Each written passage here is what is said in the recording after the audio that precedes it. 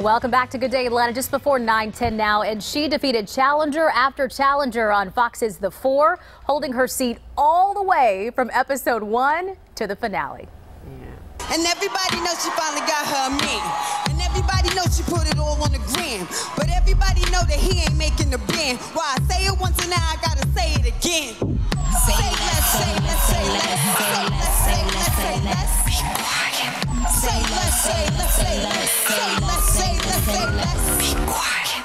She is fabulous. Atlanta rapper Sharaya J is here to talk about her phenomenal run on the show and also competing while battling breast cancer. Sharaya, it's such a pleasure to have you here with us today. Such a pleasure to be here. Yeah, congratulations. Thank you so much. I mean, making it all the way to the end. That's pretty incredible. What is a blessing for sure. Yeah, my gosh. Okay, so what we just played, we played a clip of your new single, Say Less, and we're going to talk about that coming up in just a little bit. But cool.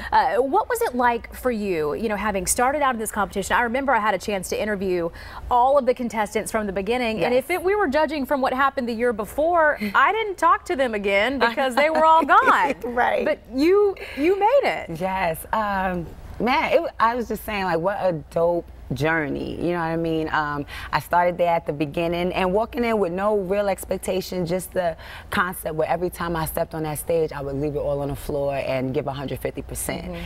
And week after week, it just was working for me, and and the creator too was walking me right through it, and so I was just showing up to just do my best every time. Yeah, you know what's so unique about you, one of the many things, is that you're your own person. I mean, look at even from down to your costumes when you're performing. So how much of this is just really you? I mean, is this your style, or do you have people kind of, helping you along the way? Is this Sharaya? No, this is actually really a blessing, because that was me in collaboration with some really great people like on the show.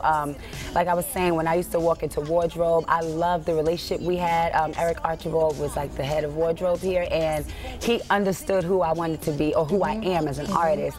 And so even with hair and makeup, Tanya Green was really good at that too, and so when we would get in those rooms, we would just vibe off each other and come up with some great stuff. So it was a real collaboration. Yeah, I mean, you stand out in the best way, in the very best way. Okay, so take me back to that moment, the finale. It's you and it's James Graham. Yes. You're standing there, you have no idea what's going to happen. What is going through your head in those final moments? You know what, to be honest, in that moment, I still had great feelings. Like, I felt like, what a ride. We all had just accomplished so much, you know what I mean? And any way that it had turned out, I was gonna be okay with, because I had told everybody, like, when I started the journey, I had God and I trusted whatever he said, or, would be the right way.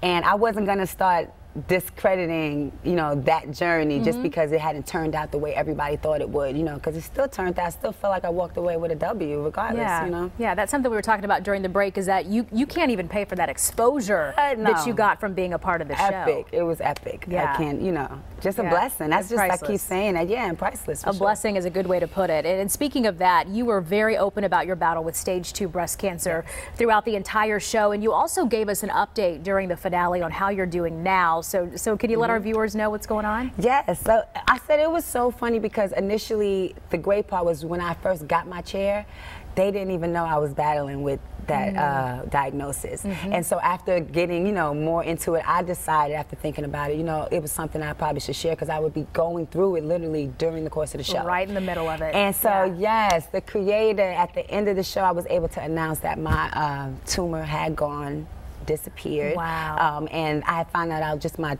treatment before that. And when the doctor told me in the room, I was ecstatic about it. And so when Diddy asked me about it on the show, I was also ecstatic to share with the world, because it had been such an intense journey. So happy for you. Thank you. So happy for you. I mean, what was it like, though, being in this intense spotlight, dealing with something like this, so personal like that? I mean, even the physical effects of it had to be challenging. What? It was. And I'm not even going to sugarcoat it for one second. It was tough. Some of those days, our schedule was crazy, so it was always 7 days a week, working hard, and some of those days I couldn't even really get out of, it was tough to get out of bed, but, after a while, the support and love that I was getting from the fans and from the people around the world, I started to realize that I was getting up not for myself, but for them too, and so that just gave me more strength to push through. You inspired a lot of people. One thing I really like in the clip that we just showed, I love when they go to Diddy, and he is just jamming along with you. you. So what was it like to get to interact with that panel? I mean, it was a great panel on Amazing. Fox's The Four. Yeah.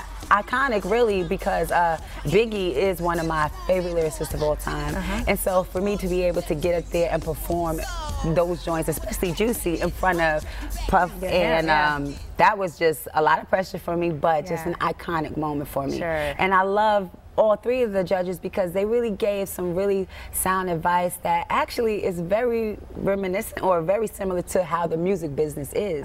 And so I think that that was just beneficial for all the artists who touched to learn from them. I mean, they've been there and they've done that. Okay, so your single, we played that off the very top, Say Less. Yes, Say Less. Pretty cool. Love the sound. Thank you. Love that. Love that. So what's next for you? Where are we going to see you next, Sharaya? Yeah, I know. I got so many great things on the horizon. This is why I say even walking away, I still felt like I was just winning, you know, because I do have a video that I'm about to drop for Say Less. Awesome. Say Less has been doing really great. And it's so funny because it's actually one of my real slangs that I say normally in my conversation. So it really took off. I got some good stuff coming up for Fashion Week and some really good film opportunities.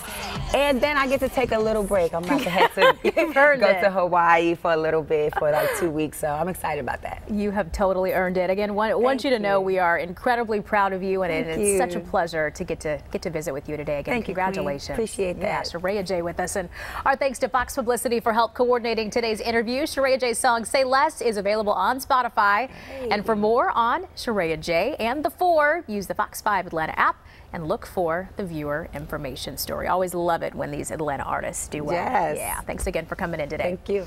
Let's get you caught up.